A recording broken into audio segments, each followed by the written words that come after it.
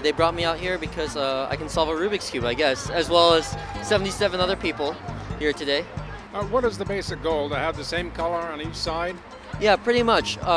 Well, actually, the pieces, each piece has the stickers attached to it, so you're pretty much trying to put the pieces in the right place. You're not trying to move around stickers, you're moving around pieces. So when all the pieces are in the right place, all the colors are solved.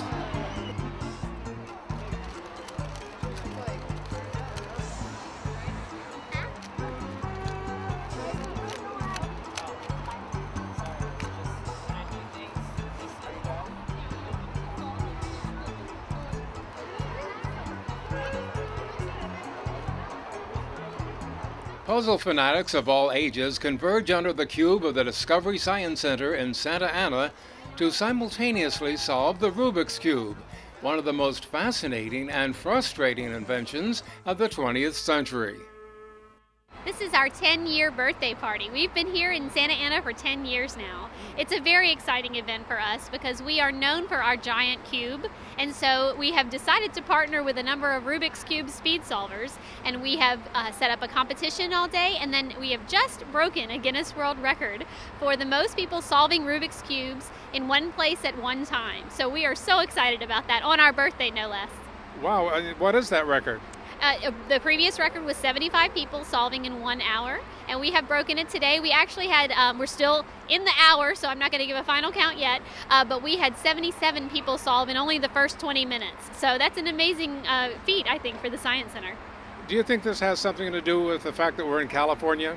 It could be. You know, the Rubik's Cube is a pretty universal thing. It's very cool, you know, especially for those of us who like retro games and stuff like that. It's a great game for your brain. It helps your brain to stay active through the years, and you know, it's just nice to do logic puzzles and memory games like that. So we actually take that approach here at the Science Center. We're all about hands-on learning. So when we do events like this, and we do an event similar to this once a year, we incorporate UCI brain scientists, neurobiologists, and they come out with actual human brains and talk about what your mind is doing when you're trying to solve something like the Rubik's Cube.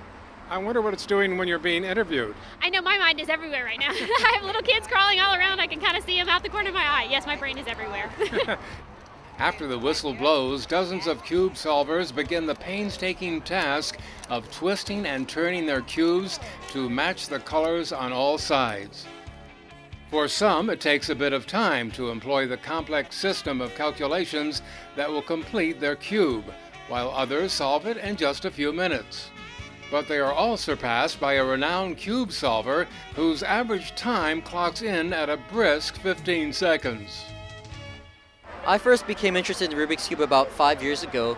My brother came home from a summer camp. He was 19, I was 19 back then. He was 14, and he had learned how to solve the Rubik's Cube. And I was interested, so I asked him to teach me. And then one thing led to another. I tried to catch him and never quite got there. But you know, it was my brother who got me interested in the Rubik's Cube. And so that led into what? Meeting other people and showing people how to do it, or what? Well, from that, I had some friends at my school. I went to college at Caltech, and they got interested as well. So we formed a club and started hosting competitions. And from there, we kind of built a global network of people. So we now, you know, we talk with people all around the world about how to do this, and you know, it's a constant struggle pretty much to improve and just have some fun. I won't ask you what the secret is, but how does someone find out how to accomplish whatever it is you want to accomplish with a Rubik's Cube? Well, there's no secret. Rubik's Cube isn't quite like magic. You know, in the magic community, people kind of keep things themselves. There's no secret to the Rubik's Cube. There are methods online on the internet that you can find. Barnes & Noble is selling a Rubik's Cube with a DVD that you can buy that gives you the solution. And you know, if you can approach it analytically, if you want to figure it out yourself unaided, you just have to pretty much pay attention to where the pieces are moving and try to come up with a way to accomplish small goals without disrupting, you know, what you've done before. Now, I imagine that one of the goals of people interested is to do it as quickly as possible. Certainly. You know, if you can do something in 5 minutes, why not try to do it in 3 minutes, 1 minute down to 20 seconds, 15 seconds, 11 seconds. People out here at the competition are pretty much trying to solve the cube as fast as they can. What is the Guinness World Record? The world record for the fastest single solve right now is 7.08 seconds. 7-something seconds? 7.08 seconds. It's held by a Eric Ackers, he's got a hard name to pronounce. He's from the Netherlands, and he's one of the world's fastest. Did you ever meet him? I have met him before. Did you challenge him at all? No, I didn't challenge him. He's way faster than I am. He averages probably about 11 to 12 seconds on the Rubik's Cube. I average about 15 to 16. 15 to 16 seconds. Yes. So at that speed, 3 seconds is a lot. Yeah. On an off day, what do you do? Today it was around in the 20s. So hands are cold. Who knows what happens, right?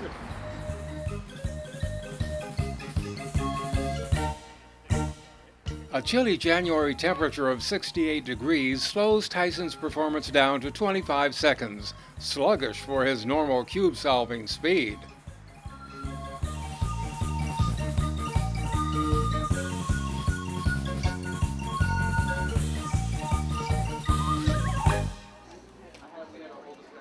Inside the Discovery Science Center, a Rubik's Cube competition attracts contestants eager to show off their speed-solving skills.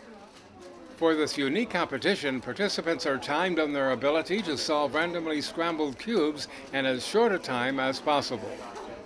Yes, that's Rubik's Cube speed solving. So we actually have people here. I'll give you a hint. We have one of the world record holders for how fast you can solve a Rubik's Cube, but we also have the fastest female blindfolded speed solver in the world. So she starts off, hits the timer, takes a look at the Rubik's Cube when it's all mixed up, puts her blindfold on, and then solves it in about a minute and a half, completely blindfolded, not being able to see what she's doing.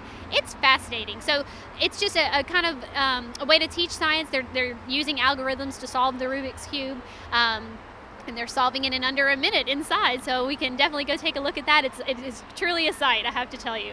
You know what? I couldn't do that. I know, I couldn't do it in probably a month, but they can do it in under a minute. It's quite impressive. It's amazing. If somebody comes up to you and asks you, say, how do you do that? What do you tell them? The Rubik's Cube spreads pretty much like a virus. It spreads very quickly. Someone comes up and asks me, I can't explain to you how to solve the Rubik's Cube in 5 minutes. If you give me an hour of your time, I can teach you to do it. I understand that there's some sort of self-satisfaction in doing this. What's it like for you?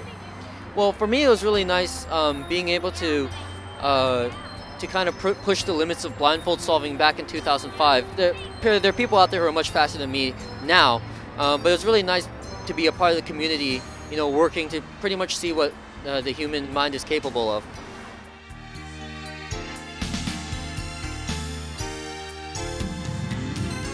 Exploring what the human mind is capable of is exactly the goal of the Discovery Science Center, and for the many impressionable minds who venture inside its famous cube. What are some of the most interesting aspects of the center?